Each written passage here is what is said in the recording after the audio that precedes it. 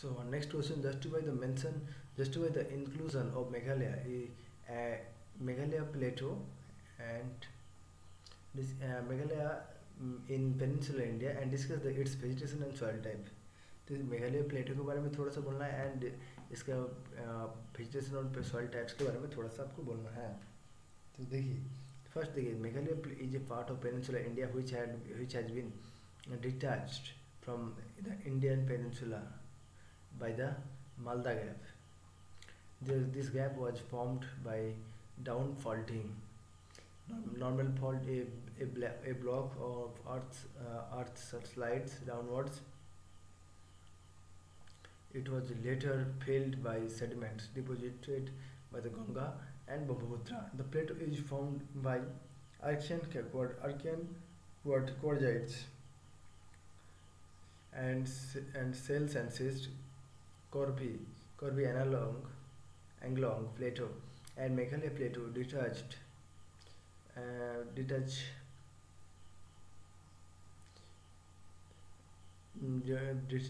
from Indian land, okay. And so natural vegetation, the state is rich in species in flora and fauna, various from open shrub like grassland and like pine forest and central plateau region. The rest is covered by mostly deciduous to evergreen forest and transitional tropical moist deciduous pine forest.